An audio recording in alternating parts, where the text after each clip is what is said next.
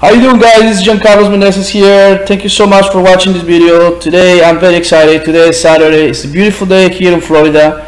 Today's topic is going to be copywriting, and it's going to be about the emotional triggers for better conversions. Why copywriting emotional triggers are so important for your business? Because when you tap into people's emotions, right, when you tap in the right emotional triggers, okay, you can persuade people, you can move people to take action, so that way they can buy from you, right? They can follow you, they can take your advice, right? And it will be easier for you to convert people, to convert leads into sales, right? So that's what you want for your business. But a quick note that I want to make here is why the difference between gain and lose, right? What is more powerful when you're writing copy? Gain, for example, gain of gaining more time, gaining more health, gaining more freedom, okay, and lose is lose of time, lose of freedom, lose of, let's say, you might lose your relationship, you might lose your kids, you might lose your house. What you need to use more for your business? Believe it or not, the fear of lose is more powerful than gaining. So every time when you write a copy and you put lose of fear, like fear of, you know, losing your house, losing your kids, or losing your family, losing your wife, just the fear of lose is more powerful than gaining. So if you want to use that, tap into that emotional trigger, believe me, my friend, you're going to make a lot of money. Alright, so second point is going to be the emotional triggers. We're going to mention some, which is self-esteem. Right? Self-esteem, be part of something, gratification, guilt, fear, pride, greed, right? That's the emotional triggers that you must tap in all the time when you're writing copy. So let me give an example to each emotional trigger. Self-esteem, everybody want to feel better with themselves, right? You want to feel better with themselves. So when you're writing copy, when you're writing an email, you want to put you want to do this so that way you can feel better with yourself, so people feel proud of you, so people can look up to you, right? That's self-esteem. So you must use it all the time when you're writing copy, right? Be part of something. That's another emotional trigger that you must use it all the time. Let me give you an example. Everybody want to be part of an elite group. Everybody want to be part of a special group. Everybody want to be part of a unique selected group, right? For example, when you write in an email, you say something like, you don't want to miss this opportunity of being part of the top team, the people that are making a lot of money, the people that are making the business.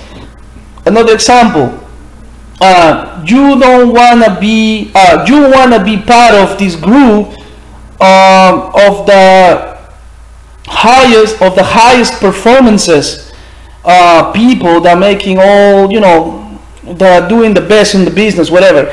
Everybody want to be part of something special, right? Everybody want to be included in something special. So that's an emotional trigger that you can always use also in your business.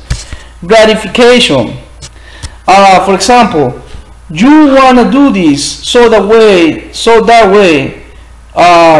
your girlfriend or your wife, right, can give you more attention. So your girlfriend or your wife can be proud of you. So your girlfriend or your wife or your partner can give you more time, can give you more time, attention, love, right? Gratification. That's gratification. That's something that you must always use too. Guilt.